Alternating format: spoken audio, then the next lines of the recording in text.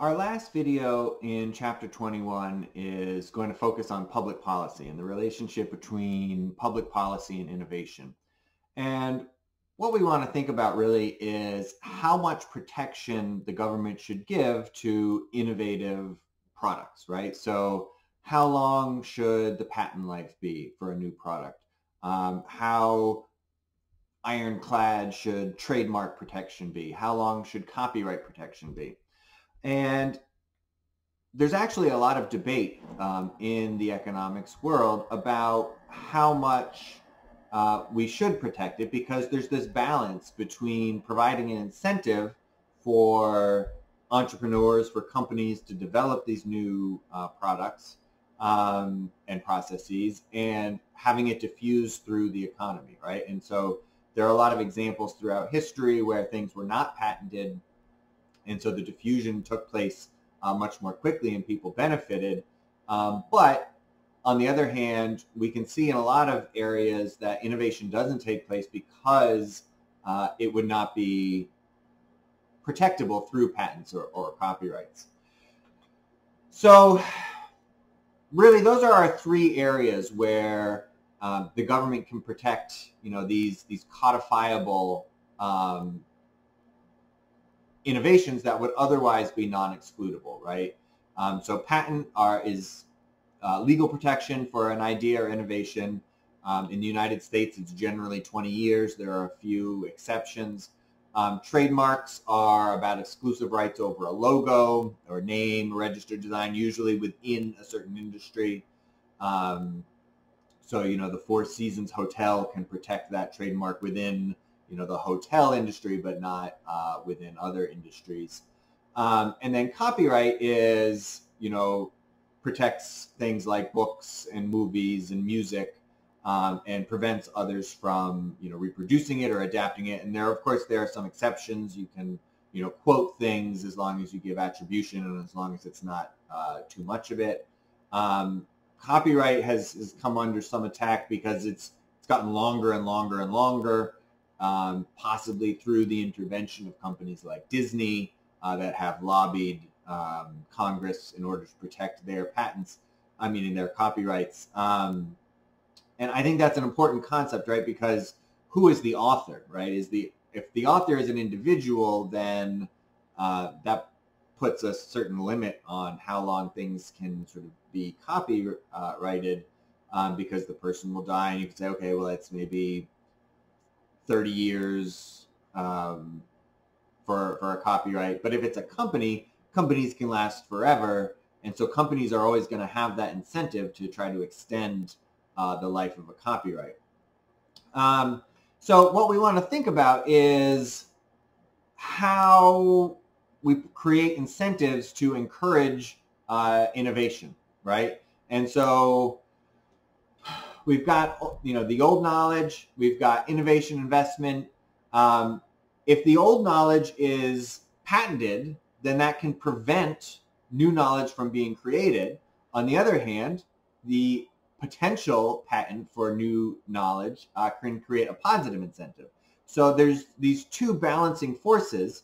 And then finally, we want the new innovation to spread out through society, right? We want more than one firm producing it. We want more than one firm trying to improve it.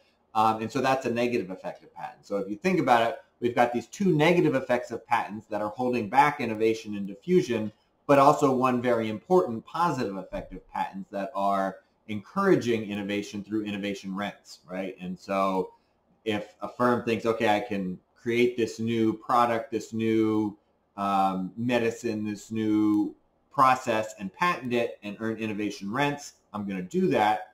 But if you have these other firms saying, oh, I have this great idea, but I can't use this patented idea from this other company that I need, that is holding back innovation. And so really what we want to think about is, well, how do we balance those two things, right? How do we balance the benefits to others versus the benefit to the innovator? And one way to do that is this idea of a patent that expires at a certain time. And so, the innovator can get innovation rents during the life of the patent, But then, once they hit the end of the patent, there's that patent cliff, and we get much cheaper goods in terms of the product, and there's a big benefit to others. So, we often see this, for instance, when a patented medicine loses patent protection and generic versions of that drug come into market. Often, the patent holder will introduce some of these generic versions in order to help protect some of their profits. But we can also see that in other industries as well. So the book has this model. We'll go over the model. I'm not sure how super useful it is. Basically, what we have is the benefits to others, right? So that's the diffusion on the horizontal axis and the probability of invention on the vertical axis. We've got the ISO total benefits. So total benefits is the benefit to the inventor and the benefit to everybody else.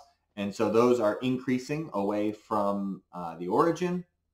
And then over here, we have, whether or not we have an infinitely lived patent versus no patent protection. And so, if we have a very strong patent that is going to actually decrease some of our benefits, there's maybe some place where that is maximized, where we get the maximum total benefits to the innovator and to everybody else. Whereas if we have no patents, then the probability of innovation is going to be pretty low, and so that's going to decrease as well. So theoretically, maybe we could come up with some optimal amount of protection right here at point A where the two are tangent. Maybe. I mean, I think it's probably going to vary based on the industry, based on how much innovation is happening in that area, based on the type of product. So, it's not clear that there is one patent life that is optimal for everybody. Some products can be brought to market immediately. Some products are going to need, multiple years to bring to market even after the patent is filed. So, it's always a balancing act, right? And as a public policy thought, what we really want to think about is how do we balance those, the benefits to others versus the probability of innovation, right? We want to have lots of innovation and we want to have it spread out as fast as possible, but oftentimes there's going to be a trade-off there. So one thing that government can definitely do is fund basic research, right? So in the United States, the government does that through things like the National Science Foundation, the National Institutes for Health. They provide a lot of funding for universities and other researchers to provide that basic research, and that provides increased knowledge for everybody else to then innovate off of. We can also think about, all right, well, how long should copyright be? How long should patent protection be?